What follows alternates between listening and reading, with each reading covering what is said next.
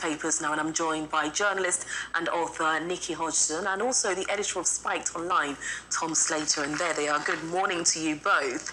I'll just start off with you, Nikki. I'm looking at the front page of The Observer and it's an interesting one. So international nurses in UK forced to pay if they quit. Now, it wasn't too long ago that we were all clapping for our doctors and nurses. What's this all about?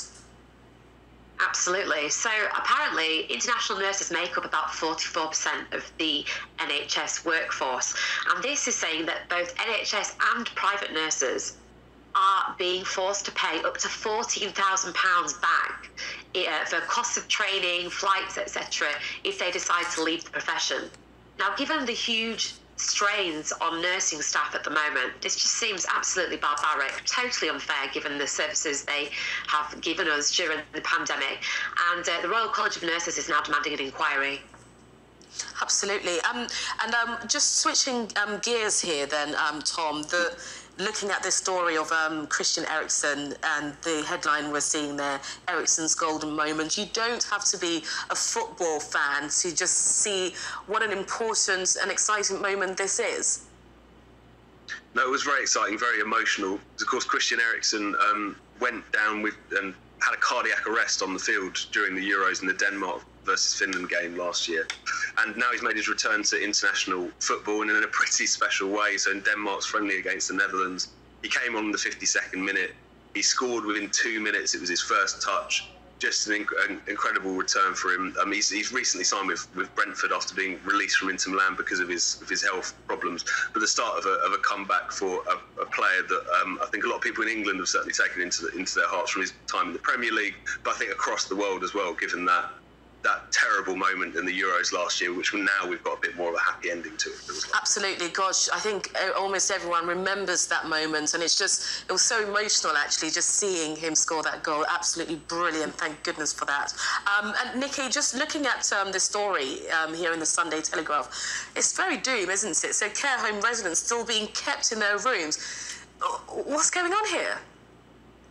This is an appalling story. So it's highlighting the fact that, despite all apparently lockdown measures being released, COVID measures being taken off, care home residents are still being locked in their rooms for up to 24 hours a day in a bid to stop the spread of COVID in them. It feels like too little too late. And, the mental health consequences of keeping older people, vulnerable people, separate from others is just despicable. And, what the report also says is that today, obviously, it's Mother's Day. Many families will be visiting elderly relatives and taking in flowers, but those flowers are being quarantined. And by the time they are given those flowers, they might be dead. So not the care home residents, the flowers, of course. So, it's just a really shocking story. And apparently the government is bringing in new legislation around care homes on the 1st of April.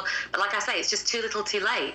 Absolutely. It's just so heartbreaking, especially at a time when most of us are able almost to get back to normal, and you're pushing these people under so much strain. And the mental health effects, that you mentioned, absolutely staggering.